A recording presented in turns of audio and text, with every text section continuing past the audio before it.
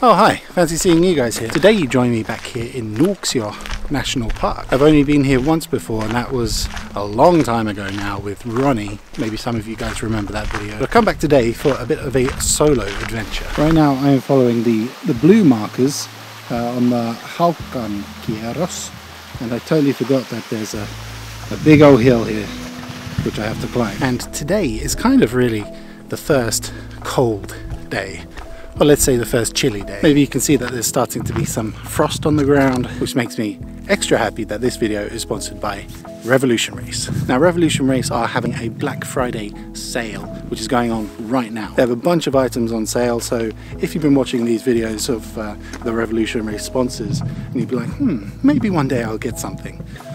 Now's really the time. So you can head on over to revolutionrace.fi and yeah, check out the sale. There'll be a link in the description as well, if you don't fancy doing all that typing. So Revolution Race have sent me some pieces which are perfect for that autumn winter kind of transfer. First of all, this outer layer, which is the mongoose jacket. I found that this jacket so far has been great during the autumn. These kind of chilly days where you don't need too much on, but you just definitely need a little something on the outside. Now this jacket is water resistant and it has a bunch of pockets, so it's really, really great for both these outdoor activities where you just need to put a pair of gloves, like I have in my little hand pockets here. And I've of course been wearing it in Helsinki where we live, and I think it's a really stylish little model, so great for urban adventures as well. And underneath the jacket we have the slacker hoodie. Now I have a little bit of a confession to make. When I first got the hoodie and the pants, like the combo, I didn't take them off for many days. They're just so comfy and I think they look awesome as well.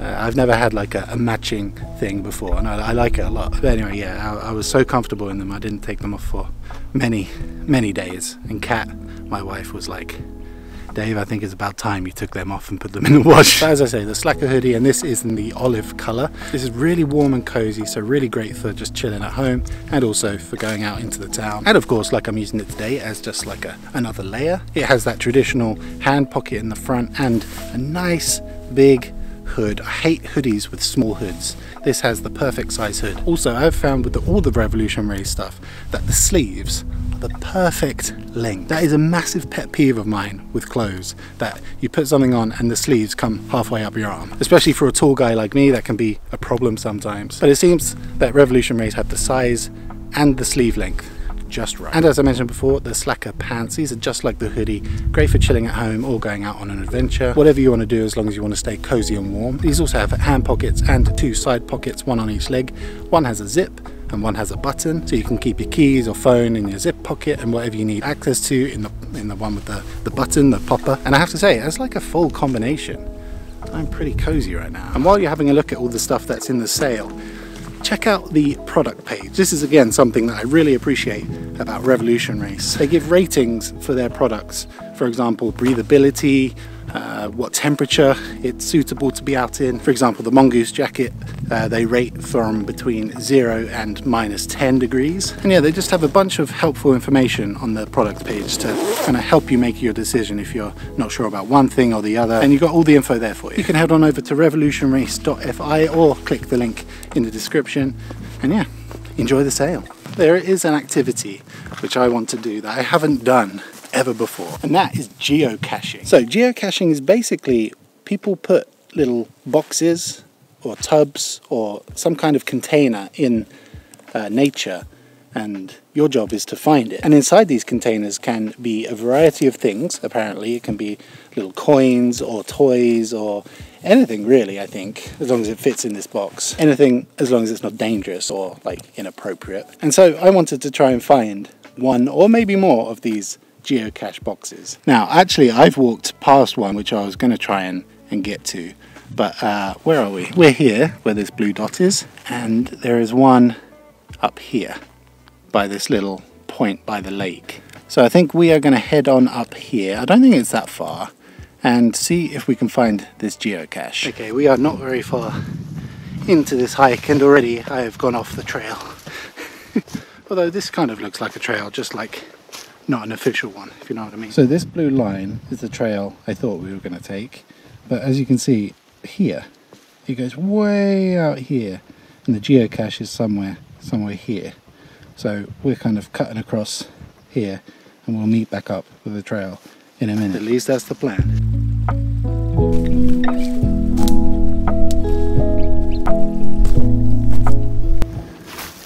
This isn't good. Okay, I guess we can try to get down here. The only problem with going down is usually you have to go back up.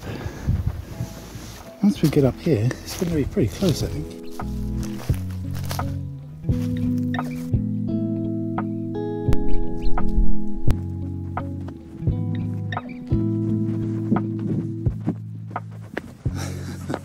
Okay, this is cool. Wow. Man, the way the light is hitting the top of the trees over there. Oh, this is beautiful. Alright, so we've seen the view.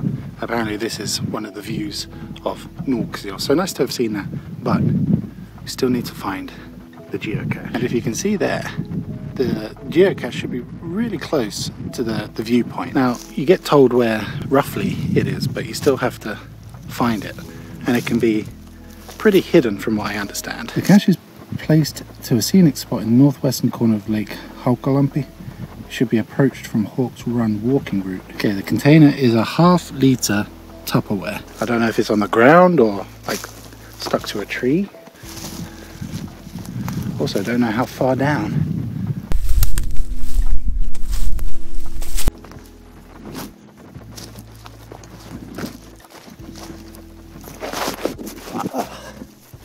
Ow. That sucked. Okay. Well, Hawk's Head geocache I did not find. But there is one more kind of on the way to where I want to make some lunch. That was a little bit disappointing, I'm not going to lie. If there are any geocacher folk that watched this video and you found that one, okay, almost lost my eye. Yeah, if you found that one before, let me know where I'm going wrong. Anyway, I'm going to try and find another one. Okay. I think I'm going to take a little break, see if I can make some food. It looks like a good place. Now I am realizing that I left my knife at home. I didn't bring a lighter, so...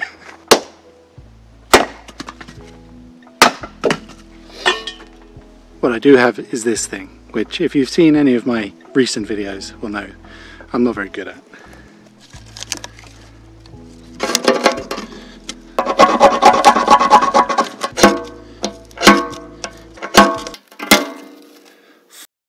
Oh, damn it. Cold sausage, anyone? But I guess with that failure, I can tell you about another failure that I had recently. So this video was originally supposed to be a trip to see the Northern Lights. Because when I get a sponsor, like Revolution Race has sponsored this video, I usually like to try and spend a little bit of that extra budget that I have from the sponsor on making a really nice video. And so I was keeping an eye on the Aurora forecast, and one day it was a really, really high chance to see auroras in Oulu. So literally the night before, 11 o'clock at night, I booked a train to go to Oulu. I'd also booked a hotel and I'd researched where I would go and, you know, all that kind of stuff. All within the space of a few hours, literally 11 o'clock at night. Next day I was going to be in Oulu. So I made the 6-hour train journey. I was all ready to, you know, get this video cracking. And at 5 PM was supposed to be, you know, peak time. 5 PM came along. I was standing on the beach by this like lighthouse and it was the windiest day ever. Like so windy to the point where you can barely stand up. Okay, I have made it to my destination. Probably, as you can hear, it's quite windy. Windy, really chilly. Couldn't see anything. And I was like, oh, okay, maybe I'm not in the right spot, or, you know, maybe, I don't know, something else. I checked my app, refresh, 0% chance. But I waited and, you know, I tried to stick it out as long as I could, but it was very cold, very windy, and I was getting pretty miserable. But long story short, I didn't see any Northern Lights. I didn't see Aurora Borealis, and I spent about 400 euros to get cold. But I guess the moral of this story is you need more than one day to see the Northern Lights. I don't know if Oulu is the best place to see them. Yeah, don't be so spontaneous, I guess. Although it was quite fun. Light is starting to go. It's I don't even know what time it is. About 3 o'clock, 3:30, something like that. I really want to find this cache, and then I have to go home because it'll be dark.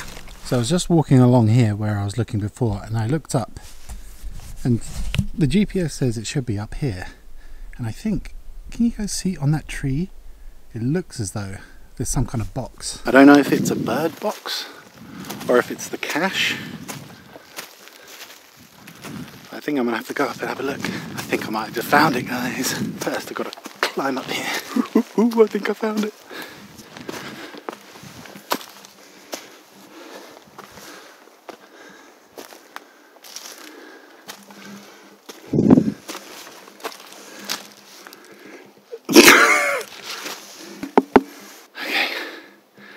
That's not it.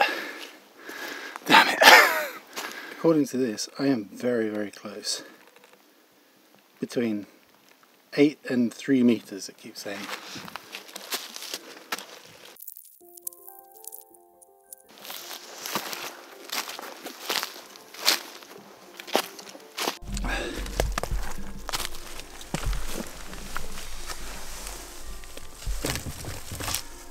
Oh my god.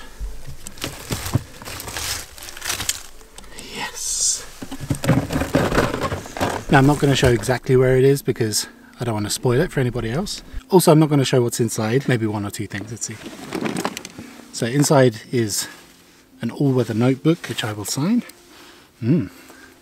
Smells musty. There's also one of these trackables, which you can take and put in another one, I think. The bears on a world trip. I would like to travel all around the world and visit as much places as possible. Do not hesitate to take pictures of it. Well, there we go, your traveling bears. I'm not going to take it though because I don't know the next time I'll see or get to one of these caches. There's all kinds of bits and bobs in here. This was put here, at least the notebook was here from 2020. So this has been here a couple of years. All kinds of people have stopped by. This is so cool. Okay. Oh no, pen. There's another pen. Yes, we did it. Okay, so this is a dragon themed cache. And I just happened to bring along some English coins. I thought this was a pretty cool thing to leave in the box because firstly, it has the Queen on it, who is sadly no longer with us, so it might be pretty cool for any kids that come along. The parents can say a little bit of the history, but as this is a dragon themed box, on the back of these kind of lion-y, dragon-y things. So that's pretty cool. There's another coin in here. What's that? Oh, it's a 5 cent. I think my coin's a bit better. So, into the box goes my coin. That was sneaky, I have to say. Very much more covered up than I thought it was going to be. I feel like I needed that. I needed a win because I failed in Oulu. I failed to find that first cache. I failed to start a fire with my broken little thing, but we got to win. We got to win. I'm glad I just didn't think, oh, someone's ruined the cache and, you know, it's become an old broken bird box. Oh yeah, needed that. I think these geocaches could be actually a really good way to get kids out into nature. I mean, it's fun already just kind of going around, but to have like a goal, like to find something, I think it's kind of fun. Guys, thank you so much for watching. Really hope you enjoyed it, and I'll see you again soon. See ya.